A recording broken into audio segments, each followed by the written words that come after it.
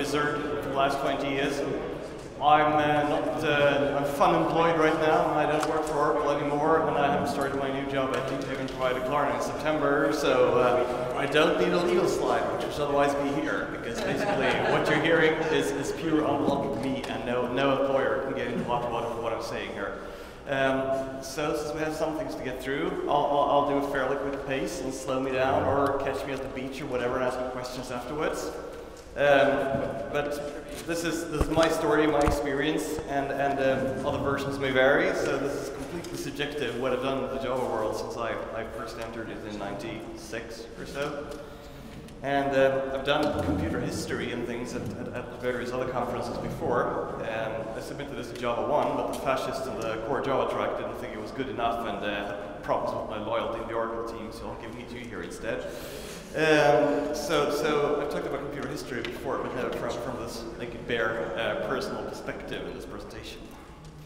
So follow me on Twitter and ask questions on Twitter if you have anything, because I've been in the Java world for a while, in the VM world for a while, and the bits and the silicon and stuff that goes on beneath the surface, I've pretty much done it all. So anyone curious about any implementation details or like general runtime nerdiness, send me a question on Twitter and I will answer and possibly retweet if it's a valuable one. So this is a presentation about what I've been doing with my life for the last 20 years. And it's very parallel with my professional life to what Java has been doing in the last 20 years. You don't need to see this like blown up, but it's basically the Java timeline. What's been going on since '95 when the Java 1.0 was in beta, up to like Java 8 and modern Java releases. So somehow I've been involved in almost all of this on various levels. So I have a lot of depth here that I don't even know how to begin to map, but if you ask me obscure questions, I will be able to answer them better than maybe the average man in the street when it comes to Java technology. So I'm going to try to be historical, because everyone likes computer history. I'm going to try to be nostalgic, and I'm going to basically focus on Java for 20 years. Because around 20 years, we had cake at the Oracle office to celebrate this. We've been around for 20 years, and longer if you count the alphas and betas of Java 1.0. So this is 20 years of runtimes from an engineering perspective. For me, this started in '98 when I was drafted to a company called Appeal Virtual Machines in Stockholm, who decided to do their own JVM, which was the JRocket JVM, which got acquired by Oracle in 2008, because we were consultants first, and our customers bumped into various late 90s problems like scalability, stop the world garbage collections, running multiple threads wasn't possible, and things that have sort of faded into the obscure past. But the classic VM, people wanted to use Java grow faster than the classic JVM, turned into something that they could use to utilize the performance that they needed from the legacy systems. So that's why we started as a consulting company and then turned into a product org when we discovered this need that all our clients had the same need. Then we were acquired by BEA in 2002, then BEA was acquired by Oracle in 2008, and then Oracle acquired Sun in 2010, and then pretty much all Java development ended up in one place. This is not necessarily a good thing, but that's little fish, big fish eat little fish, and so on. So right now, a lot of the stuff I'll talk today I've experienced from within this big red square, but not all of it, far from all of it. There's always IBM and Azul. There's always IBM and Azul, and well, what we did at BEA and Appeal. And I've written a book on JVM Eternals, so I'll blatantly commercial plug it here. It says Oracle JRocket Definitive Guide, but it's actually much more generic than that. So if you're interested in Java runtime internals, you can probably buy this guy. And also Java Mission Control, which is about half the book written by Marcus Hurt, who should be in this building somewhere today. Perfectly applies to Java 8 and Java 9 as well. Even the APIs and the GUI editor described in the book will be things that are published in the hotspot JVM in the near future. So if you're interested in how it's different from like standard compiler tech working in runtimes, this is quite a cool book. I don't necessarily sell many of them, but it's a cool book. So I have to go back in time to see how I ended up in Java land, and it started somewhere in '95. If we go a little bit too far, to 1984, a boy gets his first computer, which is sort of the fundamental event, my Commodore 64, that made me interested in runtimes in the first place. Because when I was 9 and 10, I realized I could write programs in BASIC using the C64 manual, but there was something going on. The BASIC was interpreted in real time to machine language and executed. And there was an abstraction layer below, and if I directly used that abstraction layer, wrote my first 6502 assembly programs, they ran a factor 50 to 100 faster than whatever was going on in BASIC. So as a young child, I understood abstraction layers and overhead converting between them. So for all practical purposes, Commodore BASIC 2.0 is a virtual machine, right?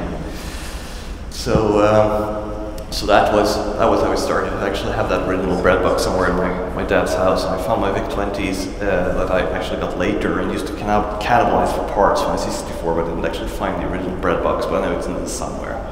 My dad is a hoarder, so it's really hard to actually get all the legacy hardware that I know is lurking in the piles. So just quick detour into Commodore 64 land. We have to go back to early 90s now, which is Project Green at Sun Microsystems. They started doing what turned into Java, but it's like at this time it was a portable architecture for home electronics. That's how we started out. Programming remote control in something that was interpreted as basically the original research purposes within Sun. And at this time I was still at university, and I scraped together enough money to build my first actual high-performance PC that could do something that was like a Pentium 90 at this time. And me and my classmates were like, wow, CPU frequencies, like in the FM band, where will this end? So a lot has happened in 16 years, certainly, 21 years in this case, a lot has happened. So at the same time in Santa Clara, the language that was going to turn into Java was called Oak. Project Green spawned Oak, which they realized that better applications just programming remote controls and embedded systems, because like the World Wide Web was being born at this time. The World Wide Web and the Internet was completely synonymous terms. So they finalized a deal with Netscape to ship with like support for Java applets. They added things like the last week before they shipped to Netscape, like JSR and the RET instruction and other things that we'd had to support since time immemorial. It really hurt.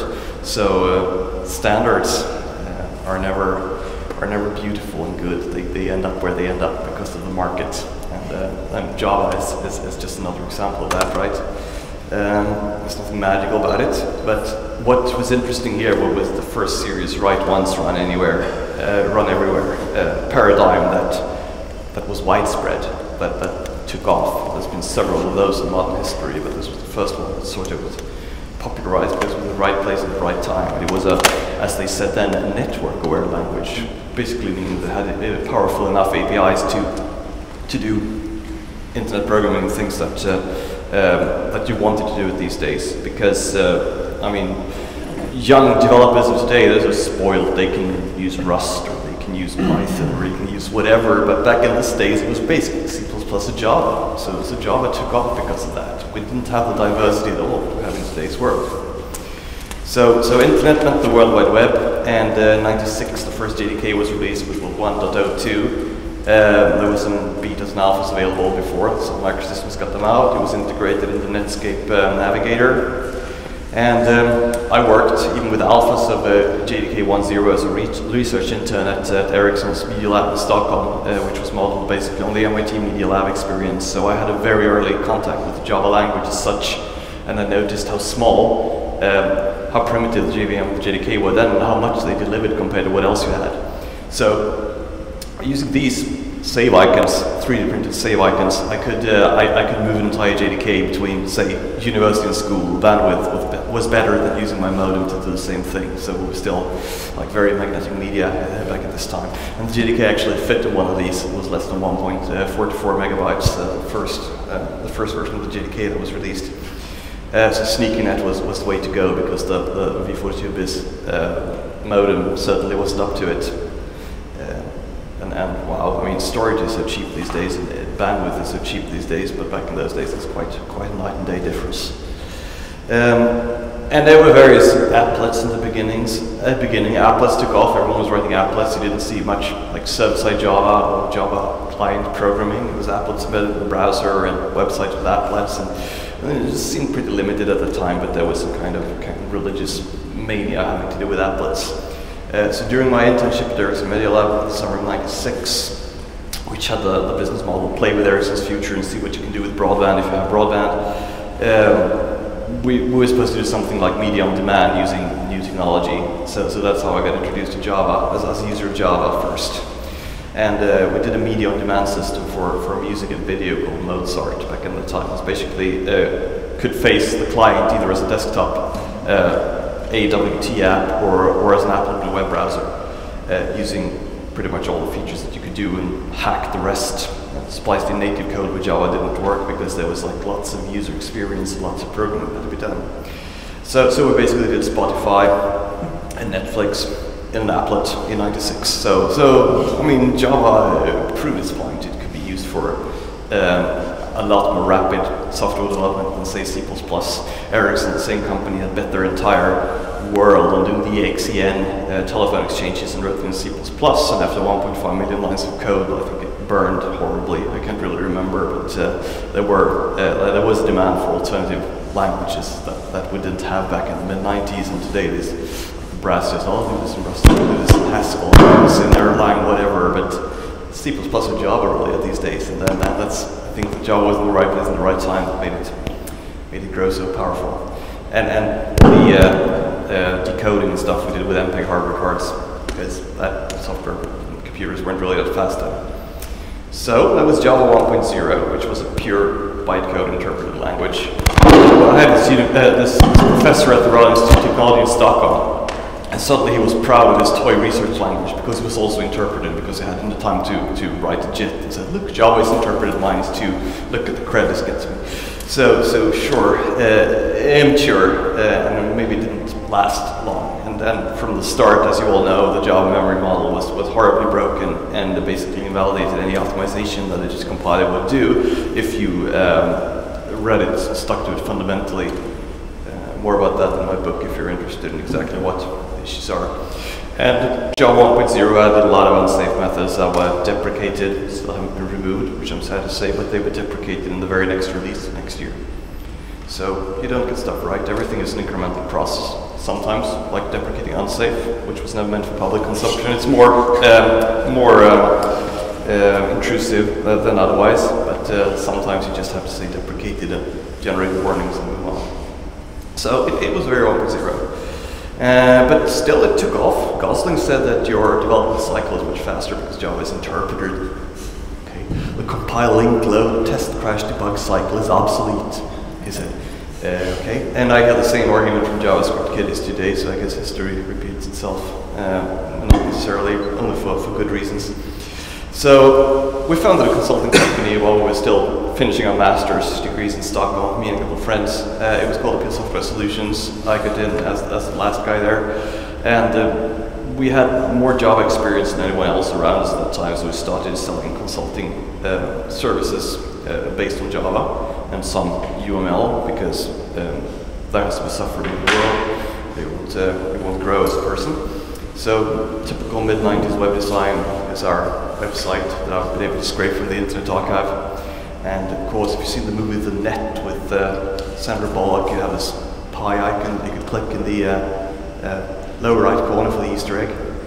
If you haven't seen it, check it out. It's horribly cheesy. It's still alive. So in '97, Java on the client side, we could spot this already in '97, wasn't really taking off. Like there's limited usability to what applets can do in the browser, right? And a lot of our customers, though, they have started to rewrite server-side apps in Java because the right ones run anywhere. Memory management that was built in and buffer overrun protection that they were given for free was speeding up the software development process a lot. And again, remember, C++ was the alternative, so of course it sped up the software development process a lot, even though Java was sort of slow at the time. And this was the dawn of application servers. Again, people started writing the primordial WebLogic code here and primordial J2EE standards, haven't specialized in anything. So the larger the server-side apps grow, the more apparent it was that we had performance bottlenecks in the classic VM in Java. So this, already in '97, we saw the prehistoric trail towards enterprise Java and server-side Java. And we started noticing more and more customer complaints about that. So in '97, this is Java 1.1, introduced inner classes, Java Beans, JDBC, RMI, limited reflection. You see the first JITs, for example, Semantic on Windows, I think was the actual first third-party JIT shipped before Sun shipped a simple product. And Sun introduced serialization, which Oracle is still apologizing for. So it's sensitive. Don't say it when you near Brian Getz, because he will just grow and apologize. So, I mean, historical mistakes, you have them. And in '97 was our last year at university, finishing up a master's degree. So we won a programming contest. There were actually 3 of the guys at our little consulting firm won a programming contest. Look how young they are to go to Java 1 as a result. Between various Swedish universities, and they got a paid trip to Java 1 '97, where Sun Microsystems presented the Hotspot virtual machine, which was based on an acquisition of Anamorphic, Lars Bark, and various other people who had Smalltalk self background. And we immediately saw, wow, well, this is the way to implement Java, because you have so much runtime linkage, you have so much uncertainty that you can't prove. Like you can't close the world in Java because mobile code can enter the system at any time. So obviously the Smalltalk way to do this with adaptive compilation and adaptive garbage collection policies and modifying the behavior at runtime, that's the way to implement Java. This will solve all our clients' problems. It's great. '98, so Java 1.2 with Swing. AWT still remains, even though it should have been deleted a long time ago, but that's deprecated for you. Actually, Swing should have been deleted a long time. Strict FP, because Intel is horrible. There was a JIT in the classic VM for the first time in '98. The collections API came in, and the JK triples in size. And suddenly, these 15, 20 classes, which doesn't seem like a lot today, but it was then, didn't fit in the floppy anymore. We still used floppies, but we had zip drives, so that was fine. JDK 1.2 did not fit in a floppy drive.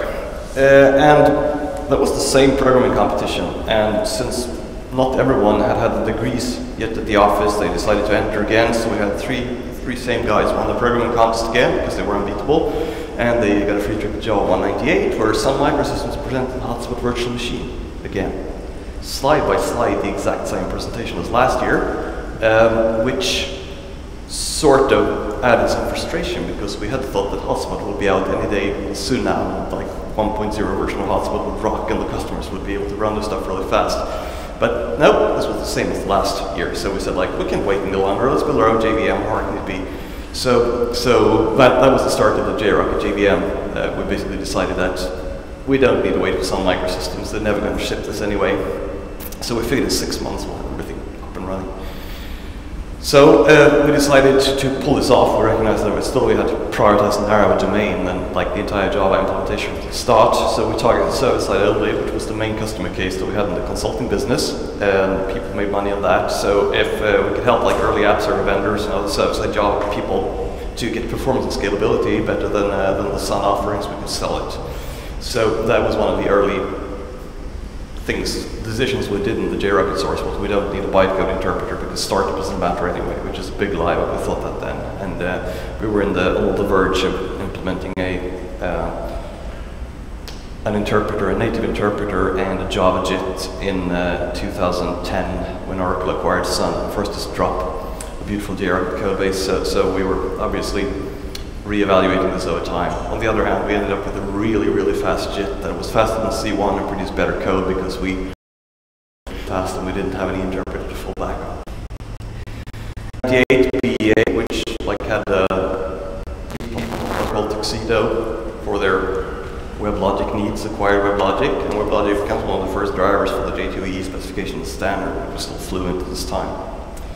And another thing that was rampant during the late 90s is that people thought that, well, Java is so slow, so we can translate it into C code and compile it with GCC and everything will run really nicely. Look how fast it is. And that worked for closed world assumptions, but it doesn't really work for Java. So these things ended up with monstrosities that like pulling in new code, generating new code, compiling it into a DLL and loading it in the C executable and other things wholly incompatible with like how Java was meant to run, but they didn't care because they made money.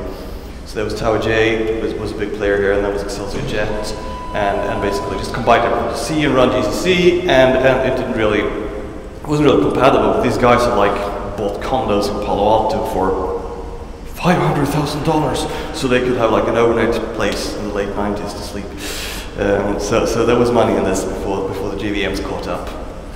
So we used our consulting business to finance JRocket development, the JRocket JVM, while we hunted for VenCap at the same time. And this was the time, like in the .com era, when if you presented a business model that wasn't spamming people's cell phones with text message ads or running a mail order store on the web, you didn't get any money because people didn't really understand it. But eventually we ended up with funding, sold part of our souls, a really tough options deal to the investors, and started spending our nights reading academic papers to understand like how the self world progressed to the Java world and how we could apply it.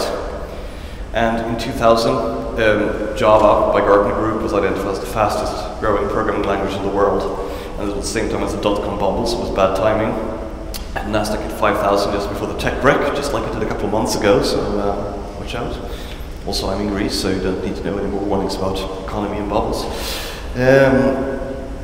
We needed a Java license to call ourselves Java. Sun sells these things. You can't call yourself Java without a Java license. You can't call yourself Java without passing the secret TCK test suite that Sun sells to you when you have the Java license. And to get the Java license, to apply to buy one, which is about $1 million a year, or was at that time, you need a value add. You can't just be Java, you need a value add. So what's a value add? So we basically said that, okay, we're the JRocket JVM, and our value add, we haven't built cakes with this motif, our value add is superior performance. We don't kick hotspots ass in any configuration, but for some reason Sun lawyers and marketeers didn't like that. So we pulled another value add out of our ass, which was like manageability. And manageability started out with a monitoring console that could connect to a running application and just look what it was doing in real time. And this eventually turned into Java Mission Control, but back then it was just like the Mission Control console. And that was accepted as a value add, so we used that to get our Java license, and we paid the money. And in 2000, also the JDK 1.3 release came out from Sun, which was the dreaded Kestrel, when Hotspot was the default JVM in the JDK. It was really, really buggy at this time. You looked at it the wrong way, it went into the infinite loop in C2. There was JNDI, JPDA, RMI, Corba, which still produces warnings in probably open JDK today, the Java Sound API, other not so important API changes. And we released in the first quarter of 2000 JRocket 1.0, which was basically just geared towards running Java with many threads starting and dying, chat servers, early trading apps, and things like that. So we had a very small niche where we multiplexed green threads on native threads M by M. And the other JVMs didn't do that, so we actually sold some licenses because of this. And we were stupid enough to write that in the year-end financial statement, which caused us to be mercilessly raped by the tax office in 2004 after we sold Appeal to BEA. So never tell anyone publicly that you're making money or actually have customers. That's good. At least not the tax office. So 2001, this seemed like a science fiction year when we started. And we broke out a virtual machine shop from the consulting company Appeal Software Solutions, and finally got a Java license, mostly because I'm Tim Lindholm's friend and he felt sorry for us, but I'm sure that the people who have worked on Android at Google have had similar experiences. They were also encouraged by the same Tim Lindholm to get a Java license when they came into Android, and they didn't do that. I'm not going to comment either way, but it would have been an exit that cost less millions of dollars. So we had the manageability value add, shipped a mission control console, nothing else at this time, and static compiler mindset was still very strong. It was very hard to sell adaptive runtimes as a concept, both for us and for Hotspot. Intel didn't understand it at all. They did not want to invest in this. They did not, even if they said we can help you do Itanium JITs, IE64, which was all the rage in 2001, they still didn't understand the concept of adaptive runtime. They understood static compilers, that was Intel was about. So that was very frustrating having these arguments. I had, I think, 13 US entry stamps in my passport for 2001, so while officially living in Sweden, so that year wore me out a bit. And then we started meeting BEA, where Logic was selling a lot, and they wanted performance and scalability yesterday, which Hotspot didn't give them, the classic VM didn't give them. So we said, let's drop everything. We're a small company, focus on meeting BEA's demand. And eventually BEA said, like, we'll cooperate with you, Intel, we like the Intel platform, and we'll acquire a few virtual machines. You probably shouldn't, because they'll quit and slice their wrists. So that was actually probably the best scenario, given the cash reserves we had at the time, and given the interest we had in scalable service-led Java, that we got acquired by BEA. Intel introduced the Itaniums. One of the early deals we jumped on here on to get money was to create an Itanium JIT. In 2006, when we finally stopped creating the Itanium JIT, I was the compiler lead for JRocket, and it took about 60% of my engineering time, and it was about 3% of my engineering customers. So I said that this is not feasible to maintain. It's not okay for the compiler to have to solve MP-complete problems, to generate efficient code, screw in order execution. And I was 23, like, when I sat in Intel meetings, and they introduced the Itanium and said, it's so cool, you don't have like any integer arithmetic. You cast stuff to floating points, you let the FPU do the multiplications. This is going to be great. And I was like, maybe I'm just 23 years old, but I mean, this is going to burn. And it did. So lots of effort and grease on the square wheel. It was the Itanium, and they paid a lot of money for us to maintain a decent Itanium port, but it's not possible in software to do a really good JIT for Itanium. Perhaps a static compiler, but not a JIT. So we spent a lot of time with the binary translation folks in Israel for doing like x86 backwards compatibility, and we did our JVM and Itanium JIT and demoed it at various venues. And I was in San Mateo a large part of 2001, sitting with these non-FCC compliant boxes that would wobble CRT on my desk because they weren't FCC compliant and full of electronics that probably gave me future prostate cancer. So that was the Itanium. 2001 was the year of the Itanium, but we grew out of it. Also, at about this time, the JDK, the Open JDK process was formalized as JSRs and was launched as a community process, which was a very good thing. So Merlin, which I think is JDK 1.4, was the first project that actually went through the Java community in a semi-open or open way. So it was an interesting development. It was released in 2002. Added certs, regex, exception, get calls, like change exceptions, NIO, which was basically Solaris APIs turned into Java. So if anyone from the community actually give an input, I will hope it looked otherwise, but no. Logging API, global singles, as you know. Image IO, XML IPv6. So when it comes to what we did in Stockholm, then we eventually had 4 value adds. We were acquired by BEA, and they said, okay, now how are you going to make money? Because you have promising server-side scalability in your JVM, because you've concentrated on that. So we ended up finding 4 value adds I'll talk about. So we turned into BEA in 2002. The first value add was very simple. Sudden didn't have any 24/7 support that you could pay for the JVMs. BEA had, so we basically integrated JRocket with the support organization. Like very conservative customers, those who refused to upgrade Java versions 6 days after they're deprecated. Japanese banks, that kind of people actually wanted to pay to get the multi-tier support process they couldn't get from Sun. So that's how we started making money, just like adding the support 4th tier layer. Then the manageability work, which really was the excuse for us to get a Java license, Java Mission Control. We started, the management console was the first tool the Mission Control suite was shipped. And when people realized they could hook up to production overheads, production systems with virtually 0 overhead because the JVM already had the data. They didn't need to recompile with JVM DI at the time. They didn't need bytecode instrumentation. We actually saw some small revenue in this from pre-sales and the services in the field. And it grew bigger and bigger as Mission Control got better. So it was actually one of our 2 main monetizers when our acquired BEA was Mission Control Suite. And we're not nearly back at the technically advanced level we were in 2008 in Hotspot, because Hotspot, but we're getting there. We're lacking the memory leak detector, for instance, but it's being worked on.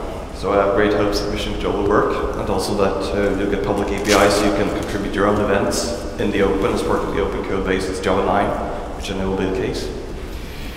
And It's 2003, 2004, some hardware observations in order. All the clock rate curves started to flatten out faster than people added more cores. So you have to optimize the JVMs for NUMA, for hyperthreading, for things like that.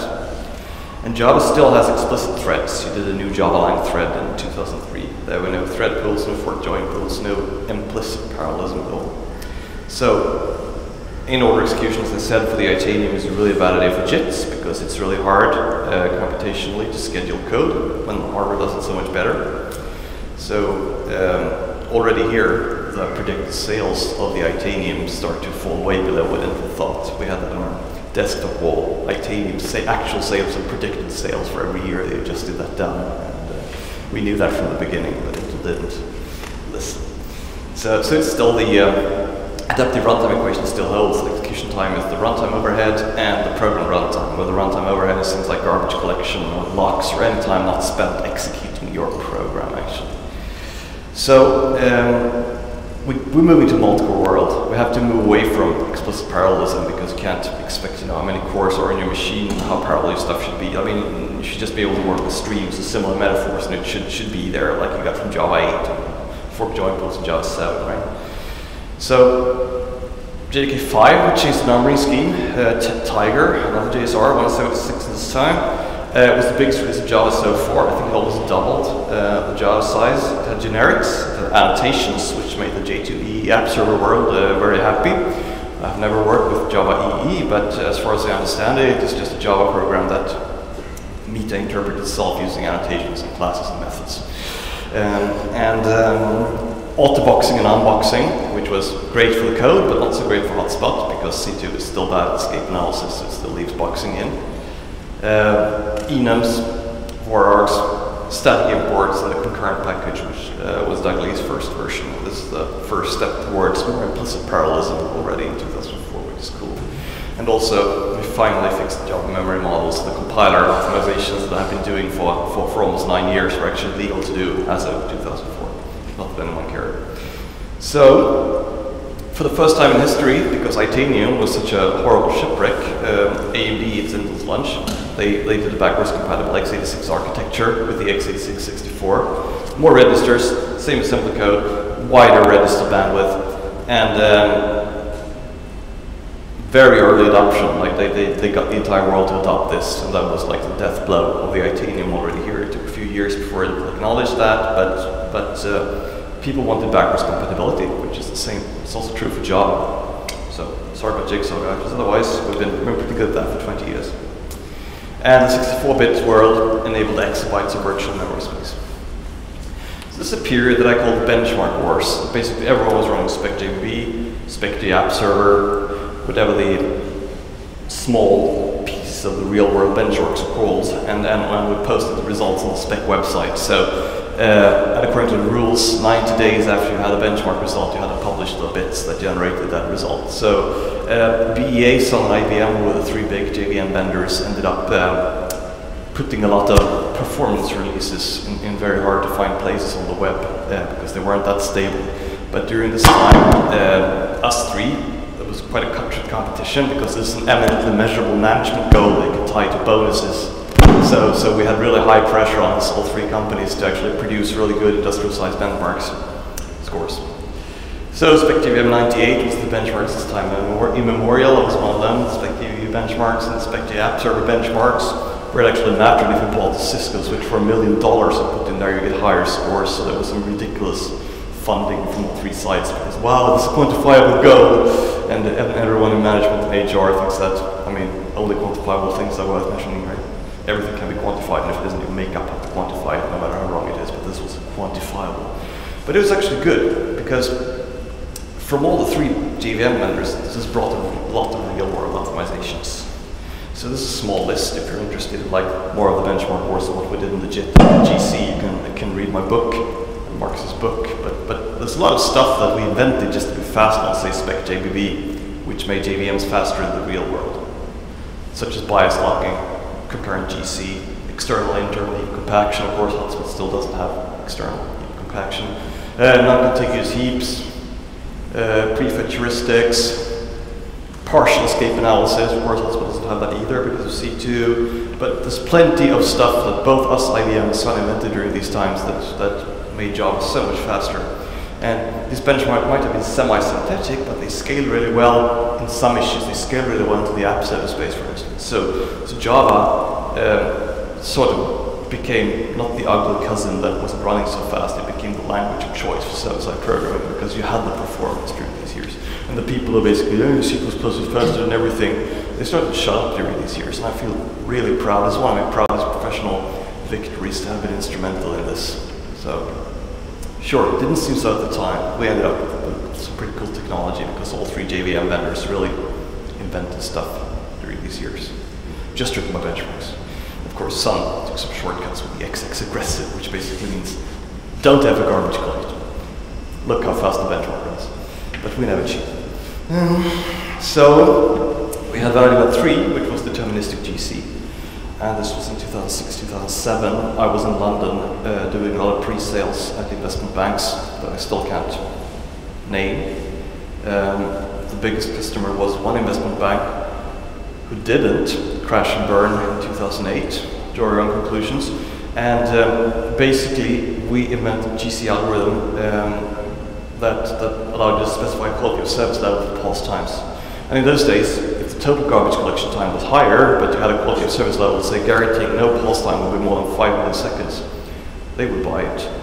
And people like these investment banks could tell you in pound sterling how much more money they made every day in their arbitrage trading system because they had lower pulse times. So they easily know, like, easily give me 20 CPU licenses because we'll make £140,000 more per day with your system. So that was quite interesting.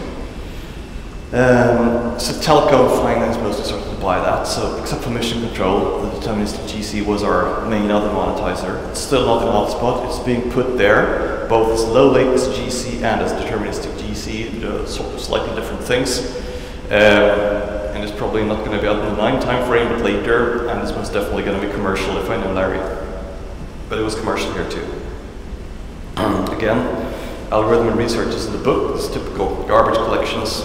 Taken from this investment bank running a SIP server. Oh, I'm sorry, it's a telco, big American telco running a SIP server, and the 99th percentile response times using normal garbage collection. Adding deterministic GC, total garbage collection time goes up, but after warm up, you have this deterministic behavior, and this apparently was worth a lot of money for people at the mid-2000 century, the first century of 2000. So we added limited flight recordings. The JSOR 174 monitoring API was finalized. We designed something beautiful. Sun added a lot of mess, but well, that's history for you. So mission control ships with its first versions, and you have this 0 overhead production time monitoring for the first time, which impressed people. Limited flight recordings, we call JRA files first, and now the JF4 files. So it's the predecessor to flight recorder. And it was extremely cheap because use the runtime data that was there just to export the info. And no one had done that, no one had done the VM, no one had the cycle. So the support used it a lot, and customers saw support using it and wanted to buy it. So that was actually quite interesting. The latency analysis tool was a typical example of what was cool in those days. What does your Java program do when it isn't running Java? Is it in locks or is it waiting? What's going on? The memory leak detector, which is the final part of JFR, not ported to hotspot. Go into a production environment, see what the trends in the heap are, is something leaking, find the root sets, jump to the source code that's actually causing this memory leak, and then there's another, support loves it. So I got very little left of my presentation, but it's still half-time when it comes between mid-90s and here. 2006, Sun was starting to run into some financial trouble. They pretty much bet the company on Java FX, and mobile phones are everything, and it's a bit quiet for our side of the scene. Sun started communicating as much back to us when we needed Java licensing problems and stuff. I know the brilliant people at Sun were rerouted to do write Java FX QA tests, even though they were world-class GC engineers. So obviously things can't have been too great financially. They came up with innovations like the Ask toolbar to make money, and Java FX was everything, which they showed to Google and said, maybe you should steal our idea and not pay us any money for it, which of course Google did. So Apache Harmony was a reaction to that. Rewrite class from scratch. IBM and others contribute a lot of code. I worked with Alexei, and still when he sees a sun copyright header, he reflexively closes the window because it wasn't implemented those days, so it was very, very hard legal-wise. We spent 6 months getting a JRocket version to run the Harmony libs, which was relatively painless. And even though Harmony went away, it eventually was one of the contributing factors that led Sun to open source the JVM JDK sources on the JPL v2. So JDK 6, which was the last Java release on the Sun stewardship, was coding Mustang. It was released in December 2006. It had the scripting support with Rhino, the compiler API for Java-C, JDBC 4.0, and some dynamic language support. The MLVM project started, the discussions in the list started. And JSR 292, which is the invoke dynamic Java Lang invoke JEP, was up for review. This took a lot of time. It's one of the bigger projects that we've done. People were running all kinds of things on the JVM, not just Java. Actually, they've been doing that since '95, but more and more people were writing stuff that compiled to Java bytecode and ran on the JVM because it saved them tremendous amounts of effort. So dynamic languages are becoming trendy. JRuby already here leads the growth, and invoke dynamic is getting finalized. BA, IBM, and Sun will work in the process, and we contribute substantially to that spec. We had Freddie Gerstrom, who now works for Spotify, some kind of patent lawyer. I don't understand him, but he was our JSR 292 contact and did a wonderful job. So the Polyglot JVM effort is getting bootstrapped already this far back, and bytecode, we realized this would be a serialized Java. We don't have a runtime on this patch, but if we had that, it would be the first step to do dynamic languages on the JVM. And while this is true today, we didn't see as much of it in 2006 because things like Google V8 had still not been released and JavaScript was still slow, but it's inevitable that the JVM turns into a polyglot platform, I think, given things like Clojure as well. So virtualization is becoming trendy as well. JVM, we realized just a specialized operating system that runs Java, so we wrote a linker to see what the JVM actually required from the OS. It wasn't that much already, really, so we started doing a Black Ops project called JRocket Virtual Edition here in 2006, which was an operating system that could only do one thing, run one JVM process. Because if you have the application server, the JVM, the OS, the hypervisor, and the hardware, you have triple virtualization. And if we just had a JVM running on a JVM operating system, we could really get rid of that. Whoops. I have no idea what happened. PowerPoint break. That's fine, it's not very sensitive. PowerPoint crashed. Obviously. Thought it would. Microsoft Office products on Mac is like deliberately broken, I think. I tried to convert this to Keynote, and Keynote crashed, so I've sort of been stuck in a very bad place for a very long time with this presentation. Let's see if I can actually get to it. So, the only reason why PowerPoint crashed is because it's written in C#. You can't talk about Java with C#. I'll be right back. I don't think so either, but it would make sense. I was almost done, so right, slideshow, present to view. Am I on screen here? Right, so virtualized Java turned out to be pretty powerful because we could remove a lot of abstraction layers. When you had to have handles and copy buffers because you couldn't trust them into native, you could still hold on to the same buffer if you knew that the native was your JVM. You could do it in my syscalls, you could do things like network IO and userland if you wrote your own TCP stack that was sitting like the JVM could use. You could remove a lot of privileged transitions in the kernel if you had your own kernel. Device drivers, that's what the hypervisor was for, that's what made this possible. And we could even do things like having threads protect memory from other threads because we owned and wrote the thread system, which enabled things like really cheap Azul-style read barriers for low latency GC. We actually did a really nice proof of concept on that here. And the investment banking industry actually gave us some money to pursue this. We had a virtual Linux setup on the JRocket VE running about 50% faster than physical Linux running WebLogic, so that was pretty awesome actually. We had the experimental zero overhead read barriers because we implemented the operating system onto the JVM. Sadly enough, this ended in Oracle bought us, and Larry said you can't talk to VMware anymore because I hate them. So basically we lost 18 months of development there. 2007, Apache requested the TCK, doesn't get it from Sun. They want to work on Harmony. They say, okay, then we'll block every vote until we're friends again. So the JCP process stalled. Major fight between Apache and Sun already in 2007. So we tried to hedge our bets and had to implement a Harmony VM. And also Sun came down on BA and said, maybe we'll not renew your Java license because we feel like it. You're threatening us. So that was actually going to be very problematic in early 2008. And also Sun had no language updates in the pipe for pretty much all the future. They fired all American QA, rehired Russians, and scaled down the force and said JavaFX is the one company priority. So as Java licensee, everything just got dark. And 2008, Oracle acquired BEA, and Larry sent expensive lawyers and Sun and said, give us your Java license or we'll shut you down, bitches. And that worked apparently because Larry had more expensive lawyers than Sun, but they tried to do a very uncooperative thing there, just like shut us down because they could. So we're Oracle, interesting. So what we do there is we integrate with the Exadata and the Oracle SoStack teams and optimize JRocket for WebLogic running on Exadata machines. And it turns out to be the Oracle default JVM because we can get some really good performance out of it by looking at the apps and looking at exactly this x86 environment. We spend our time. And Oracle forced us to move from VMware to Xen, which was the beginning of the end of JRocket VE. Because Larry hates VMware, and we had a really good cooperation. You could call them in California in the afternoon in Stockholm and say you have a buggy driver, and we'll send you new bits in half an hour. Whereas Xen, like Polish kids in Cambridge, who renamed every API every point release. So we sat there in despair.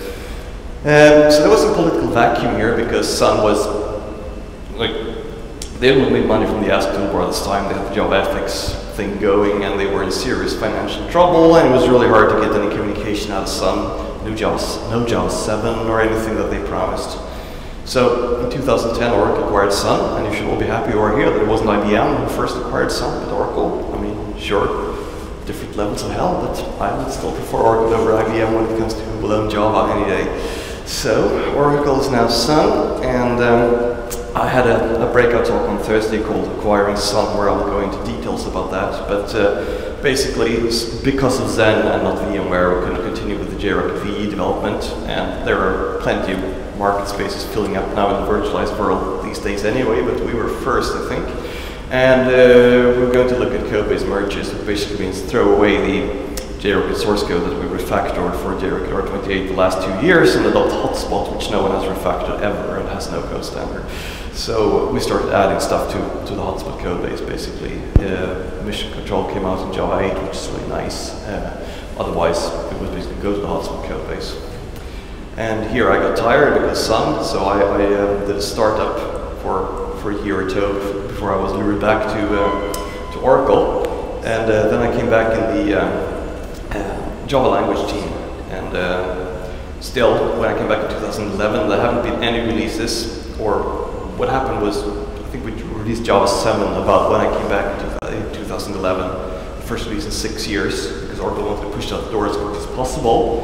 We got IBM to join the OpenJDK, Harman retires, and finally the political block on the OpenJDK was gone, which is great. I mean, this is great, because finally the world started talking to each other instead of being just like darkness that couldn't communicate with. So I come back to the language team to work on Java 8 and dynamic languages, the JVM, which was a lot of fun. Summer 2011, Java 7 Dolphin came out. I was in Java 1 in 2010, where everyone hated Oracle and said you're going to kill Java, everything sucks, everyone was working with their like eyes on the floor and feeling bad, and I was in Java 1 2011 after the Java 7 release. That was really vibrant, and Gosling was back, and the community was really happy that Java 7 finally got out, and so was I. So this overnight pretty much changed the mood in the Java world from pessimism to optimism. Even within the Oracle Sun camp, it's changed. So I think that hadn't we gotten out Java 7 with as few features as we could, as quickly as we could, it could have been potentially disastrous, but that was the decision made, and people were really happy that finally there was a new Java release. So Java 7 was extremely well received, and it was a tipping point in community goodwill, and Oracle's second Java 1 in 2011, I mean, there was a night and day difference between the one the year before, so I was really happy to be there. I felt energized by being there. So in the JVM, we have to have backwards compatibility, and we will always have to maintain it, with, of course, the caveat being Jigsaw. And some things may change, but fundamental compatibility will always be there. So I had a demo, if you're interested, hit me up on the beach and I can show you a binary that I compiled in 97 that uses like horrible demo scene hacks to do things with AWT that were never intended, that still works if I run the Java on my laptop. So Java 8 developments actually started picking up speed. 2011, 2012. The NASM project is delivered. It was one of the things we did to speed up Evoke Dynamic to understand why it was slow. Java Mission Control got into Java 8 and backported to 7U40, and it's a wonderful tool. I use that every day, and you all should. It's free outside production. And we've got better build and test infrastructure. With JRocket, you can basically just do continuous deployment, press a button, refresh a laptop, and you got your build tools.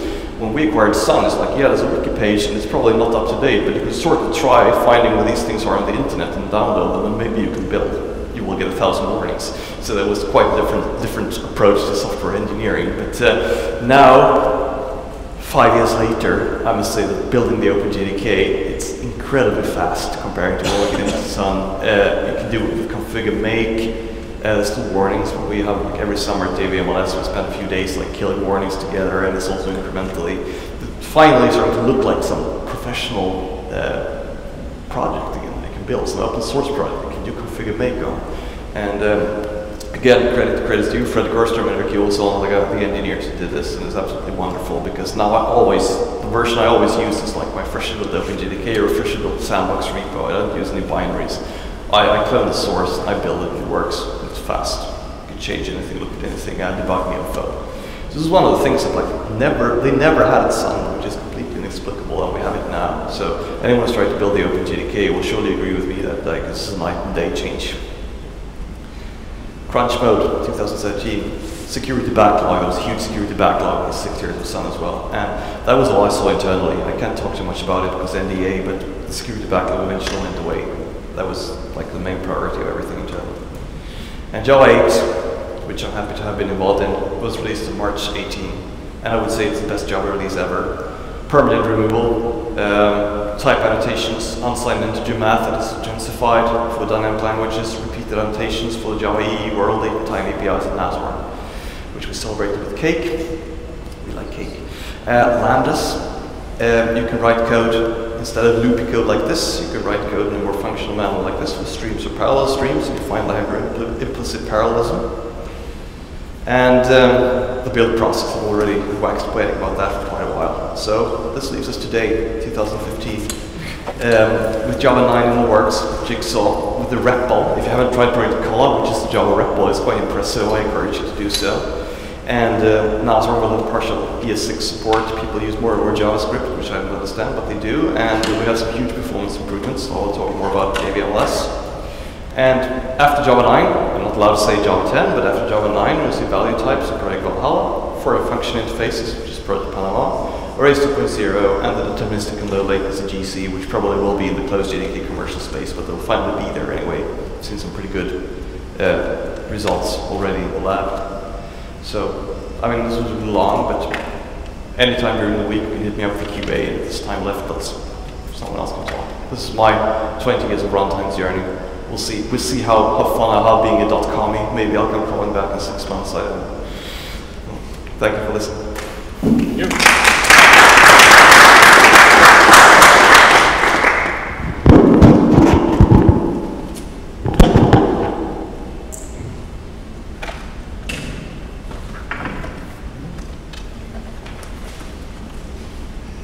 Time left?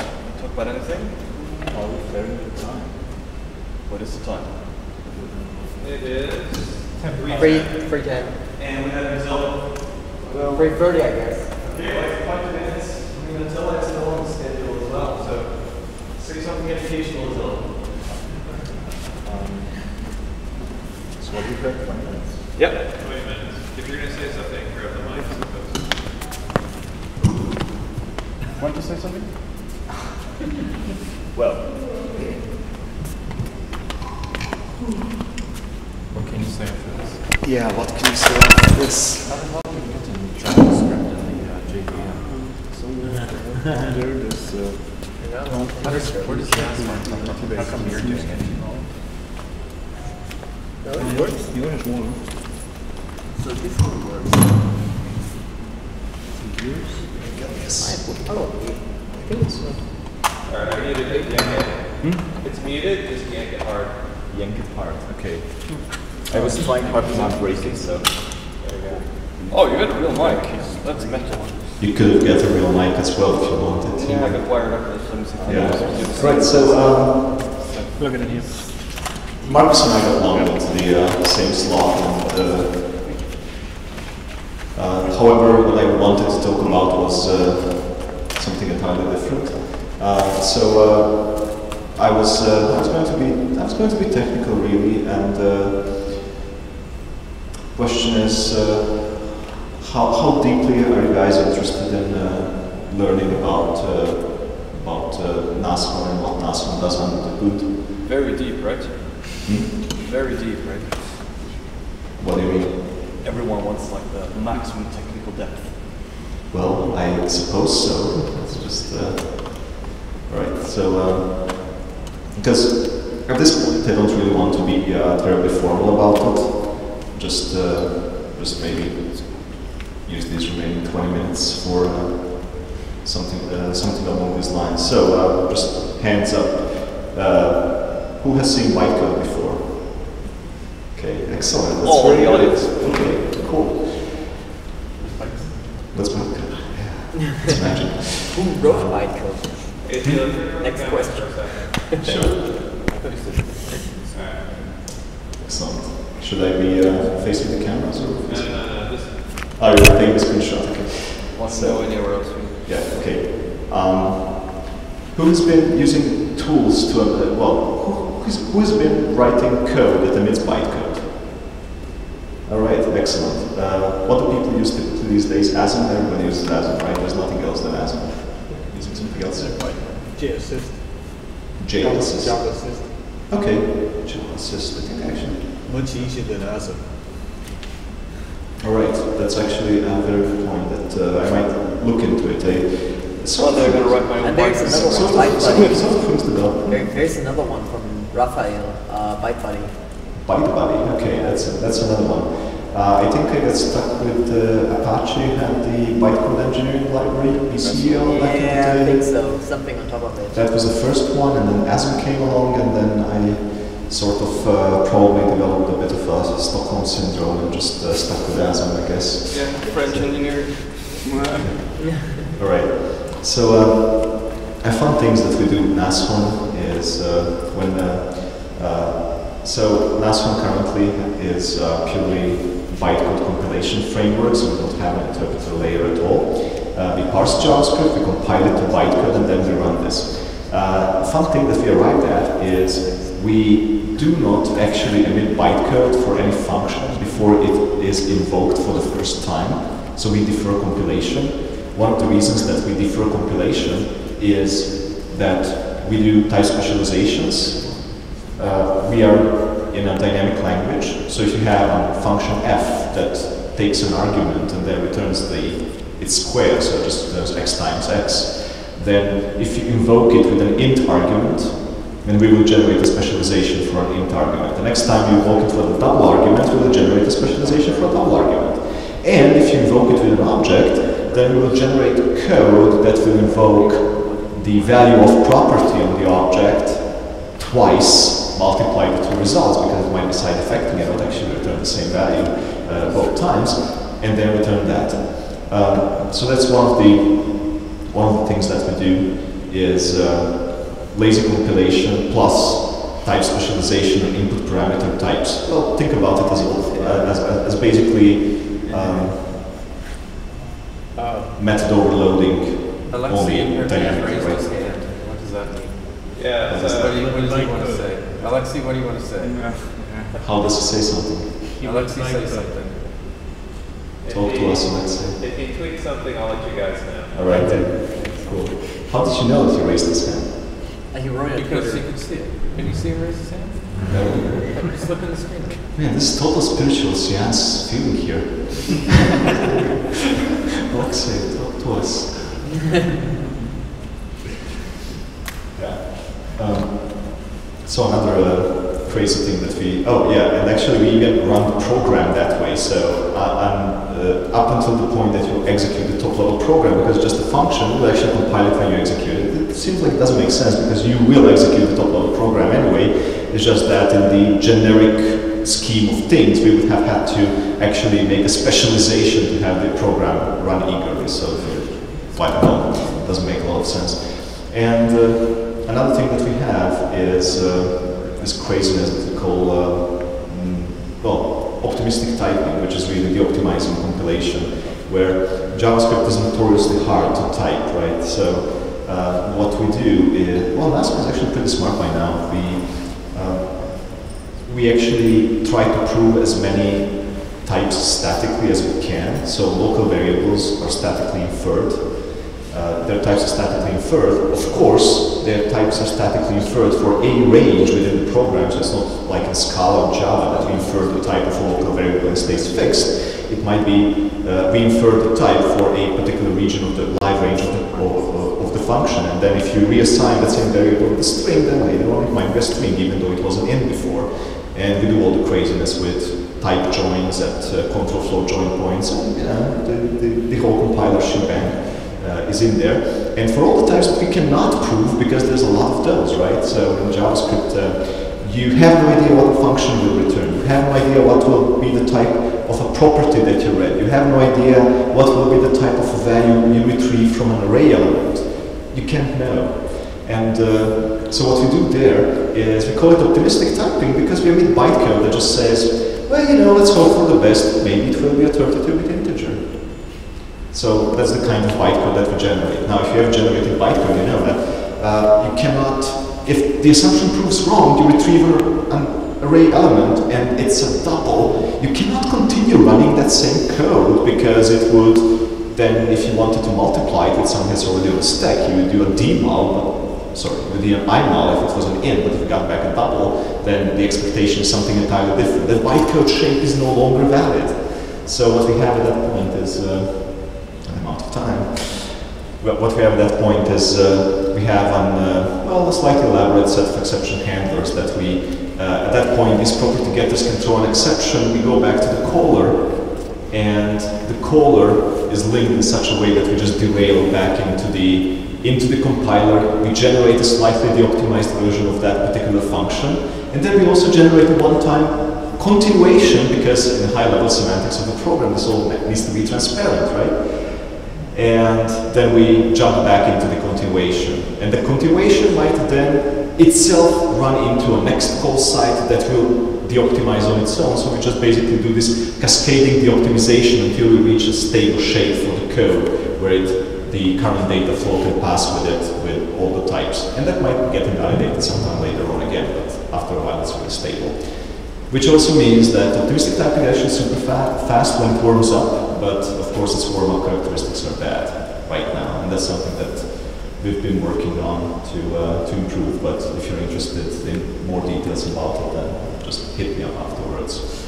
We'll go to JVMs because I have or go to JVMs and just, yeah, catch me anyway. I'm happy to rant about this. Marcus is happy to rant about it as well, so you can catch him too. As long as it's rants. As long as it's rants, yes. He does rants. I can be more civilized. All right, thanks.